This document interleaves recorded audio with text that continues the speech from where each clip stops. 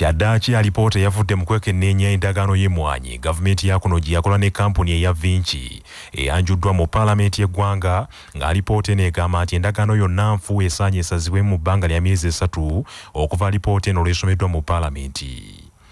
Alipoota eno esomeddwa ssentebe w'akakiiko kano Mwine Empaka enokoddeyo ensobi n'evvulugu eyakolebwa mu kuteeka omukono ku ndagaano eno.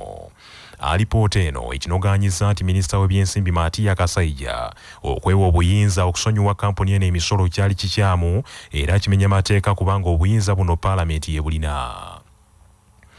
Akakiiko kano kannyonnyodde nti okuwa kampuni eno obuyinza okugula emmwanyi n'okugereka ebbeeyi ku kagulira emmwanyi nakyo kimenya mateeka ga Uganda.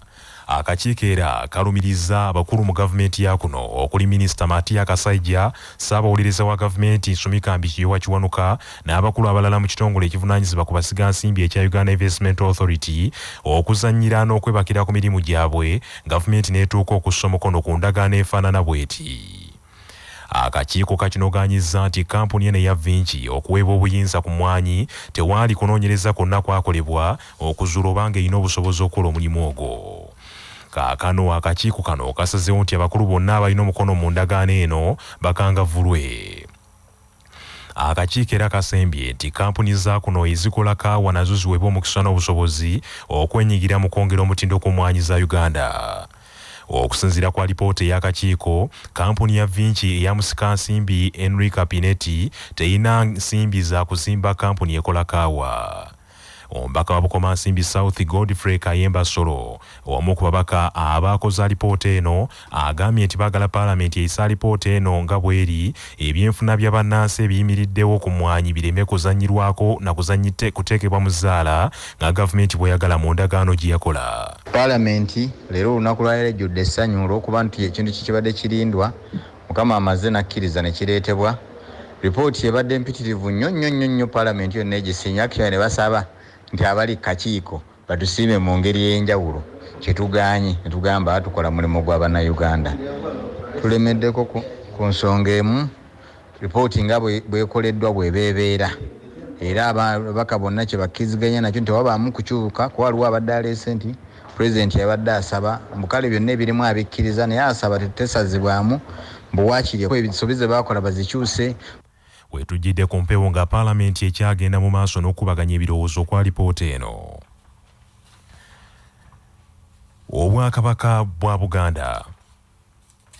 Kamalabyonna wa Buganda Charles Peter Mayiga asabye abakyala ba Buganda okweggyamu obwangalo bunani bakole nnyo beekulaakulanye era n'okukwatirako abaami baabwe okuyimirizaawo amaka. Katikkiro bino abyogeredde wano ku mbuga enkulu y'Obwakabaka mu Bulange Mengo bw'abadde asinkanyeemu abakulembeze b'abakyala abafumba Mothers Union okuva mu bulabirizi bw'e Namirembe abakiise embuga olwaleero. Omu mbuga agambye nti obunafu mu bakyala ensangi zino era bwe businze n'okuvaako emirerembe mu maka ne gatuuka n'okusasika. Mothers Union tusaba ekubirize bannakibiina bo ssekinomu okukola ennyo era ekimu ku bireese ddala emirerembe mu maka omukyala okubanga munafu nga tayiya kyabulabe nnyo era amaka mangi n'abasajja bangi abo bemulaba abalina lupiiya byesigamye ku bakyala baabwe. Omukyala omukozi ye ku lulwe n'abaana bamuyigirako nnyo okukola.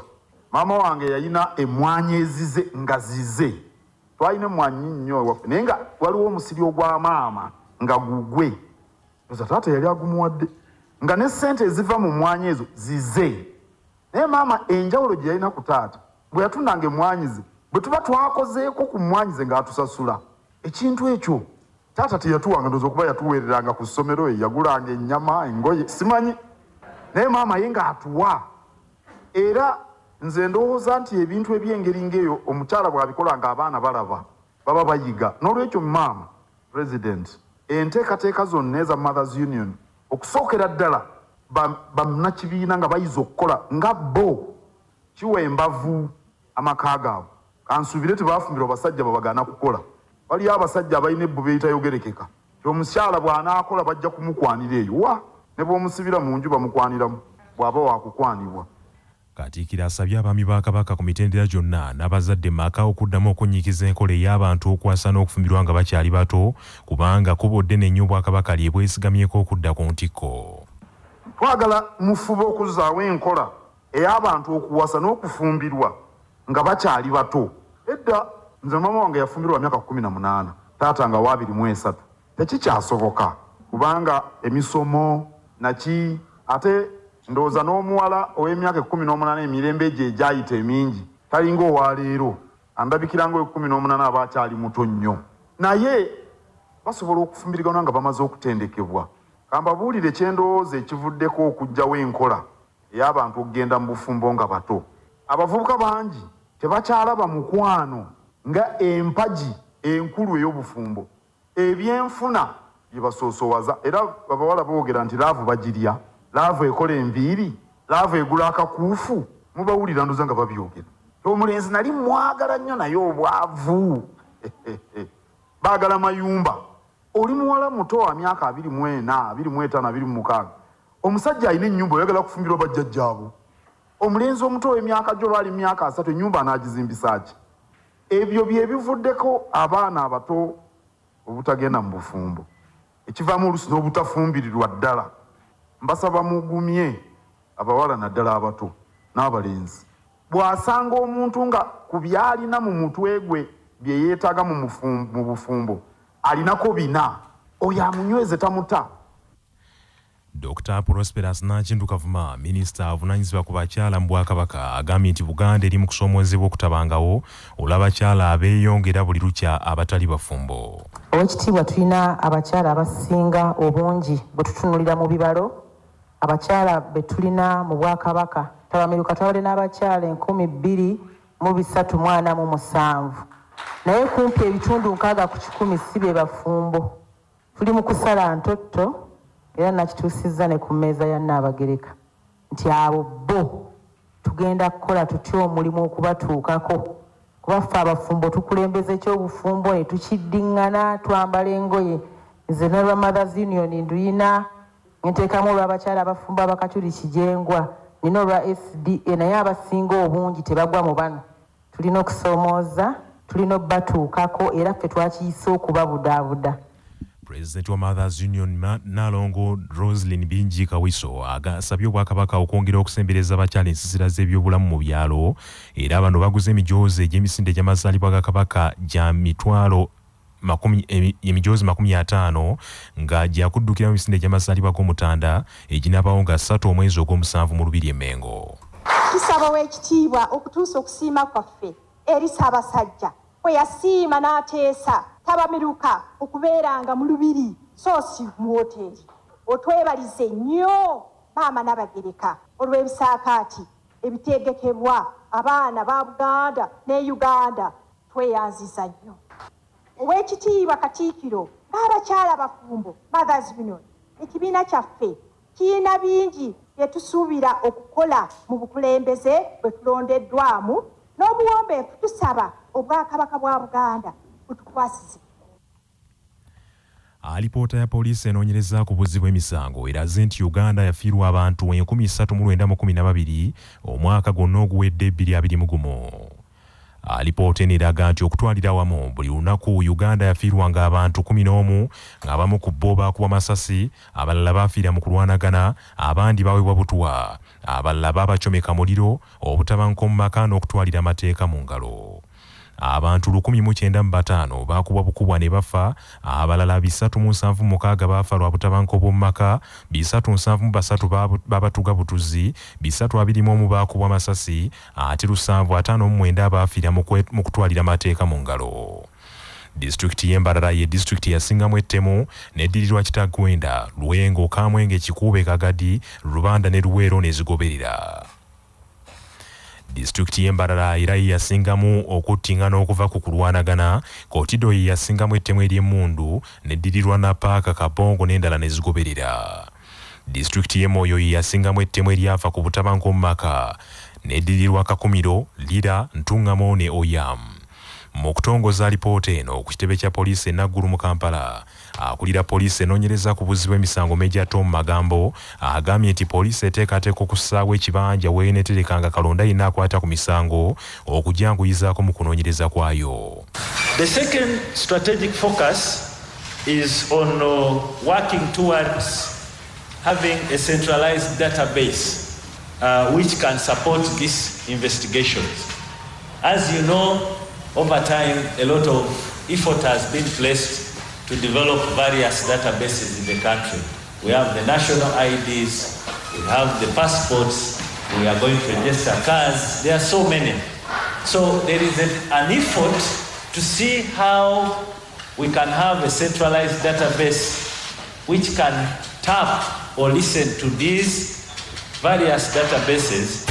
Manya obuvono obuddo obw'eddemberyo tonyigirizibwa demberyo ery'obwebange demberyo akutusibako nana habo mouthwash okukuuma akamwa ko nga kayonjo senyesa nana habo mouthwash oziza amanyi okulwala okunyonyeera n'okuvaamu olusaayisayi nana tumukomezaawo mu ccupa empya enyigiddwamu ekigambo nana wansi ne mu mbiriizi kakasa nti oyo alambiddwa bw'atyo gwe bakuguza asangibwa mu famasi ne supamaketi zonna yawandiisibwa National Drug Authority saako Sahara Muchuzi Mix akanzaali akawembaazo obuwoomi obusukkulumu nga balina Sahara tangawizi tea amajani agawa chayiwo eddekende.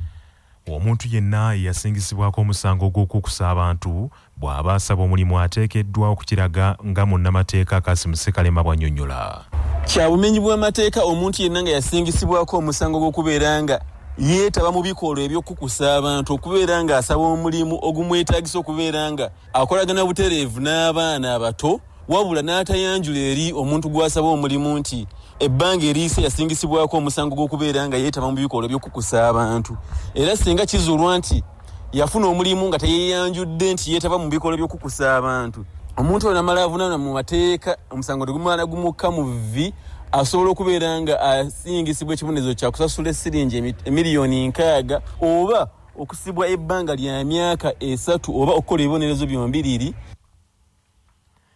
Obwakabaka bwa Buganda busabye abasajja okwongera amaanyi mu kubeera abasaale mu kulwanyisa obulwadde bwa mukenenya. Omuwanika wa Buganda era omumyuka ow'okubiri owa Katikkiro Oweekitiibwa Robert Waggwansibirwa bino abyogedde atikkula amakulu abantu ba Kabaka okuva mu masaza Buddu mu ggombola ya Mutuba Mukaaga Katwe ku mukolo ogubadde mu Lubiri e Mengo. Oweekitiibwa Waggwansibirwa agambye nti wadde nga mukenenya agenda akendeera okuva Ssaabasajja Kabaka lwe yasiima n'akwata omumuli ogw'okulwanyisa obulwadde buno mu Afrika tekitegeeza nti abasajja balina okwesuulirayo gwa Naggamba mu kulwanyisa akawuka. Nga muddayo Buddu gy'aba obubaka Ssaabasajja Kabaka ye munyenye y'okulwanyisa obulwadde bwa mukenenya ku lukalu lwa Afrika naye obubaka bwe mbawa naddala abaami ng'atukulembera mukama waffe atukubiriza ffe abaami nga nange mwendi tube abasaale mu kutaasa abaana ab'obuwala obulwadde bwa mukenenya. Ensonga eno njagala tukitwale nga nkulu olwa nsonga zino 3. Ekisooka wadde wabaddewo kendeera naye era wakyaliyo obulwadde buno ate mu Buganda obulwadde buno bwegirisiza nnyo mu ssaza ly'e Buddu n'essaza ly'e Ssese. Kale njagala bakubiriza abaami mu ntunuulire emirundi egisinga 9/10 ffe tugenda eri abakyala netutandika obakola ki obatukota obawa obulabo obagamba kino nakiri obasuubiza eggulu n'ensi ne tubatwala mu mbeera gye bafunira ki akawuka.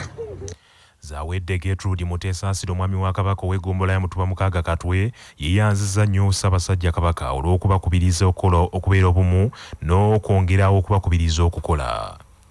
Okugumiza Mutuba Mukaaga Katwe nga tuyita mu bibiina eby'obwegassi era twatandikayo ekibiina kye bayita Katwe Cooperative Society okugimanyisa obulungi abantu ba Ssaabasajja mu ggombola n'okwetooloola okuteekawo project ez'enjawulo okusobola okufuna ekinaagulira amagala eddiba kubanga tubanga twadde projects ezo tuba tetukyakaabakaaba gavumenti etuyambe okwongera okukuuma obutonde bw'ensi nga tusimba emiti.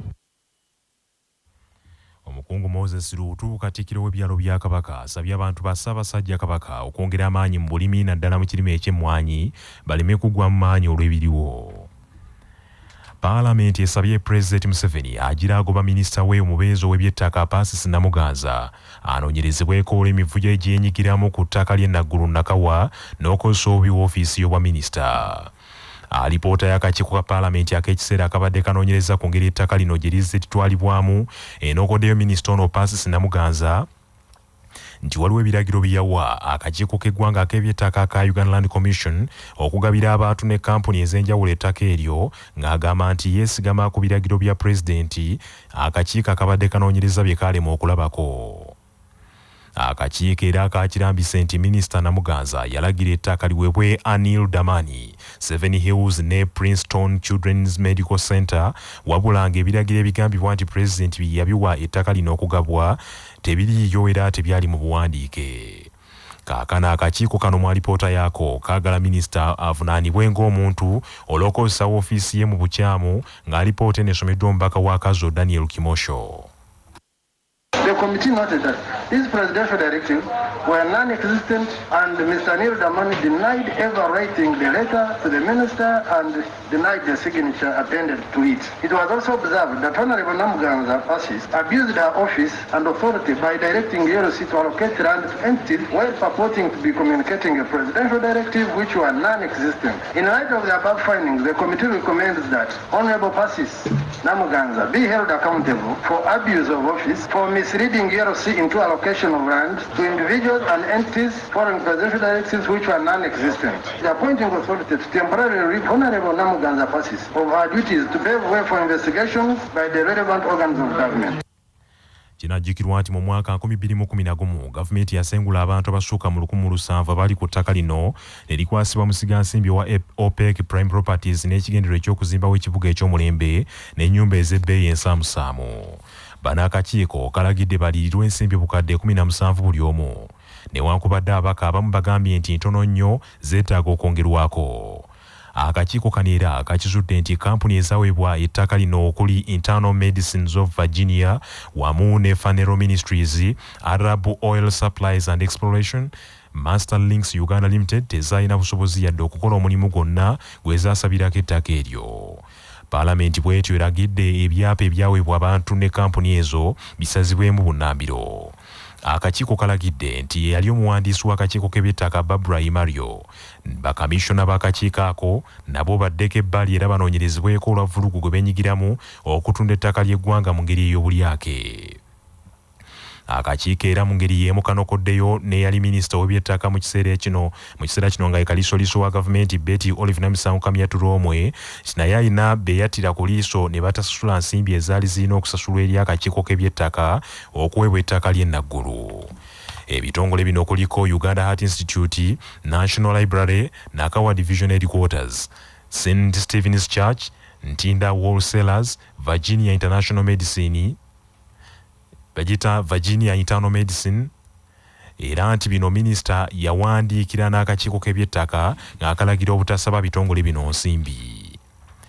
Akakiiko ka paalamenti kano kakirambise nti kampuni ya Roko yali yaweebwa ettaka ennaggulu nga gavumenti erina ndagaano nayo mu nsonga ezo, wabula lyagigibwako ate gavumenti n'eriwa ensimbi obuwumbi 15 eri kampuni ya Roko.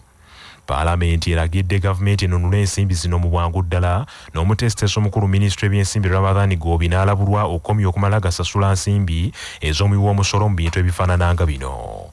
Ettaka eryogerwako erisinga mu alipoota eno kyazuulwa nti lyagabibwa ku biragiro by'omukulembeze w'eggwanga Yoweri Museveni, newankubadde akakiiko kalemererwa okulabako n'ekimu ku biwandiiko ebyo kubanga tebyali mu biwandiiko. Ebiragiro ebyo tekabirabako n'akatono kubanga tebyali mu buwandiike. Joel Osennyonyi, omubaka wa paalamenti owa Nakawa West era ssentebe w'akakiiko ka paalamenti akalondoola entambuza emirimu mu bitongole bya gavumenti akayitibwa Kosase, abulidde paalamenti nti vulugu ali mu kakiiko k'ebyettaka yeetaagamu omukono ogw'ekyuma. Uganda Land Commission, as we speak, is being examined by the committee I chair, Kosase, the Auditor General's report. Same problems everywhere. Naguru Nakawa is just a snippet of the challenges this institution has across the country. But you see, when we make recommendations and action is never taken, we'll be in a vicious cycle. So my prayer, Madam Speaker, is that this debate will not just be to make ourselves feel good for the but that action gets to be taken. Mu okukubaganya ebirowoozo kwa lipoota eno abamu ku babaka ababadde baagala kaliisoliiso wa gavumenti ayongere okunoonyereza wabula abamu ku babaka bakiganye nga bagamba nti ate ne kaliisoliiso yalina omukono munene mu vulugu ono ng'akyali minisita w'ebyettaka. Sipiika Anitah ng'agambye nti alipoota eno si yakuweerezebwa eri kaliisoliiso paalamenti bye yanoonyerezaako bimala. Honorable members, we are not sending this to IGG. What we have done is conclusive. We are only going to ask executive to give us a treasury memorandum on what they have done within 2 months.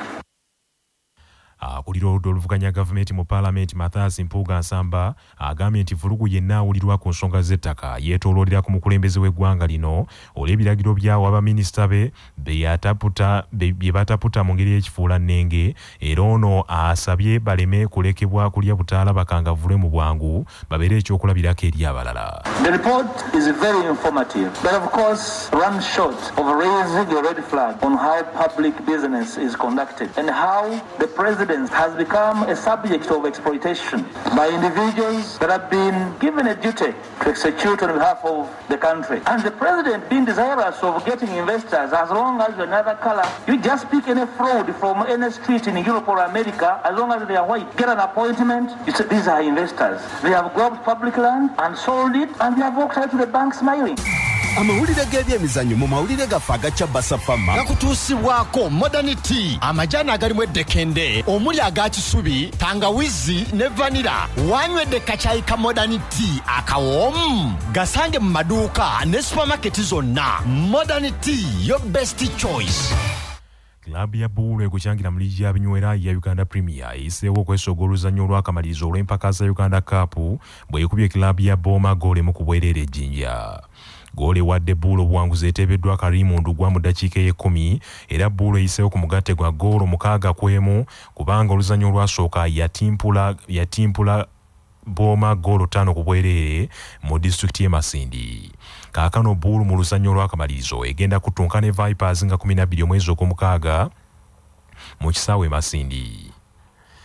Bull ne Vipers zigenda kuddamu okusisinkana omulundi ogwokubiri ogw'omuddiringanwa ku luzannya luno nga n'empaka ezaasembayo mu 2-21 Vipers yawangula Bull goolo 8-1 n'egitwalako ekikopo. Ebyo nga biri bityo omupiira oguzannyiddwa mu mpaka za University Football League Ndejje University ekubye Gulu University goolo 3-1 mu kisaawe kya Arena of Visions Ndejje. Mu byemizannyo ebirala mu mpaka za UEFA Champions League Bulaaya sizoni ya 2021-2022 egenda kuggalwawo ekiro kino n'omupiira ogwakamalirizo okusaawa 4 ez'ekiro nga klabu ya Eintracht Frankfurt ey'Ebugirimaani egenda kuzuuzumba ne Rangers ey'e Scotland. Amawulire okuva ebweru w'eggwanga nga gakutuusibwako Heritage Family Center ku Heritage Plaza Nansana abateekateeka abagenda okuyingira obufumbo. Essimu noti 7 noti 2 699 337. Agafa mu lutalo oluyindira Ukraine omukago ogwa Bulaaya nguyita mu kakiiko ak'okukulira aka European Commission gusazeewo era gulangiridde ensimbi obuwumbi bwa Euro 300 ezigenda okuteekebwawo mu kulwanyisa Russia okuddamu okuyingiza ebyamaguzi byayo mu kawo gwa Bulaaya mu kwongera okunafuya ebyenfuna bya Russia. Ensimbi zino obuwumbi 300 ezirangiriddwa zigenda kukozesebwa okusobozesa amawanga gonna ag'omu kawo gwa Bulaaya okukendeeza ku kugula gaasi mu nsi ya Russia n'amafuta agabadde gava Russia. Wetwogerera Russia ebadde etunda gaasi aweze ebitundu 4 ku buli 100 mu mawanga ga Bulaaya era nga Russia ebadde egabirira amawanga ga Bulaaya n'amafuta agaweze ebitundu 27 ku buli 100. Agavudde mu kunoonyereza wano ku Kyabasafama gaagano. Mu mawulire ag'empuna Omungereza Clive Wearing alangiriddwa mu nsi yonna nga ye muntu asingayo okusanguka obwongo ekintu kasita kiyitako butikitiki 30 abatakyakijjukira. Clive Wearing yali omukubi w'ebivuga Nakinku okumala emyaka 4 okusoba. Obuzibu bwe bwatandika mu mwaka 1985 bwe yasinzituka ne yerindigula ennume y'ekigwo ku seminti ne bakigayalirira nga balowooza ntalumiziddwa nnyo. Mpolampola Wearing yatandika okuluma omutwe ogw'olutentezi n'agenda ng'asanguka mpolampola mu bwongo nga n'ebivuga atakyasobola kubikuba okutuuka n'abasawo mu St Mary's Hospital London mu Bungereza ne bamubuuseeko bukumbu. amawulire gagamba nti musajja mukulu ono yafuuka wa kuyiyiza enjala ne bwemuluma agenda okutuuka mu ddiiro nga takyajjukira kimuleese bw'agenda okunaaba atula butuuzi mu kinaabiro nga ne bwe yeebaka bazuukusa muzuukuse nga tajjukira. Bannaffe amawulire ag'essaawa eno kangamalirize mu bufunze. Kyaddaaki alipoota yavudde mu kwekenneenya endagaano y'emmwanyi gavumenti yakola ne kampuni ya Vinci eyanjuddwa eri paalamenti nga alipoota egamba nti endagaano eyo nfuupa efufululufu esaanye esazibwe mu bbanga lya myezi 3 okuva alipoota lw'esomeddwa olwaleero. Bannaffe ag'essaawa eno bwe gatyo bwe gagenze. Sigala naffe ku CBS FM ey'obujjajja. Nze Joshua Musaasizi Nsubuga agundegunde omuteregga.